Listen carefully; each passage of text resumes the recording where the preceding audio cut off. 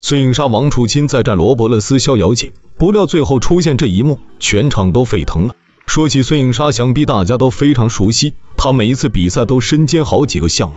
今天就带大家看一场她的混双比赛。这场比赛是对战西班牙的选手罗伯勒斯和肖瑶茜，这是双方首次交手，所以这场比赛双方在场上打得非常焦灼。那么这场比赛最终的结果如何呢？接下来我们一起来看一下。比赛一开始，对方快速进入状态，率先以4比1开局。孙颖莎王楚钦有点不太适应对方的球路，所以频繁出现失误，对方利用机会将比分拉到7比4。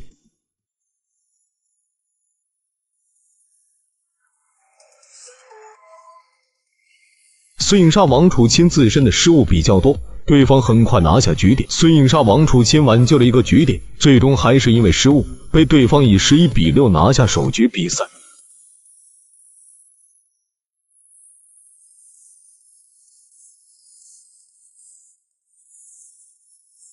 第二局比赛，孙颖莎王楚钦调整状态，率先取得2比0的领先，对方也不甘示弱，将比分追得非常紧。孙颖莎王楚钦加强前3板的质量，将比分拉到7比4。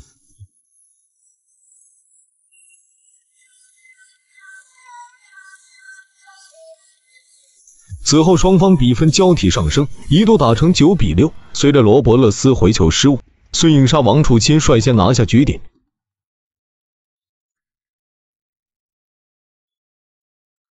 最终肖瑶茜接球失误，孙颖莎王楚钦以11比6拿下第2局比赛。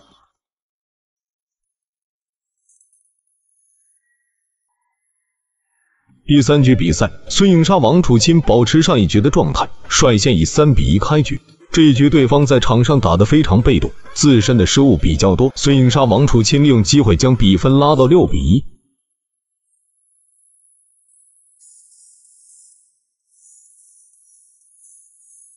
对方的战术打得不是很明确，对于孙颖莎王楚钦的进攻也没有什么办法，他们很快将比分扩大到8比2。对方想要进攻，但是无谓失误太多，孙颖莎王楚钦率先拿下局点。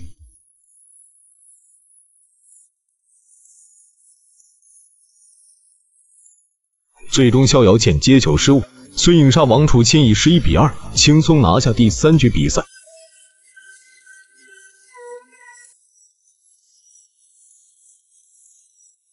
第4局比赛，对方开局就连续失误，孙颖莎王楚钦率先取得3比1的领先。对方的接发球质量不是很高，配合也不默契，孙颖莎王楚钦很快将比分拉到5比2。